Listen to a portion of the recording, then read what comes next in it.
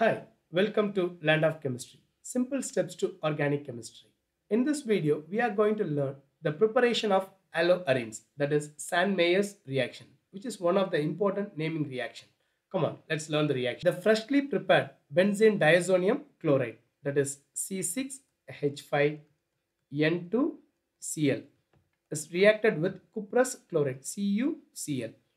What happens during the reaction? The decomposition of benzene diazonium chloride takes place. That is, N2 gas is liberated.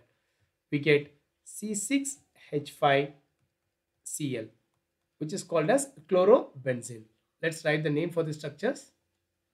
This is benzene diazonium chloride.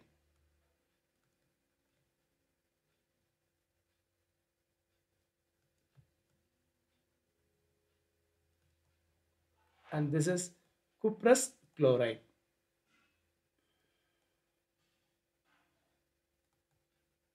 We get chlorobenzene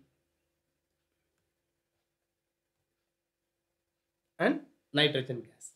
Let's summarize the reaction.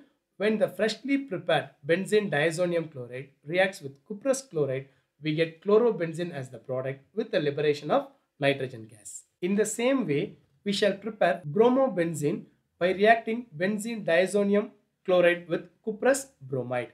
Thank you.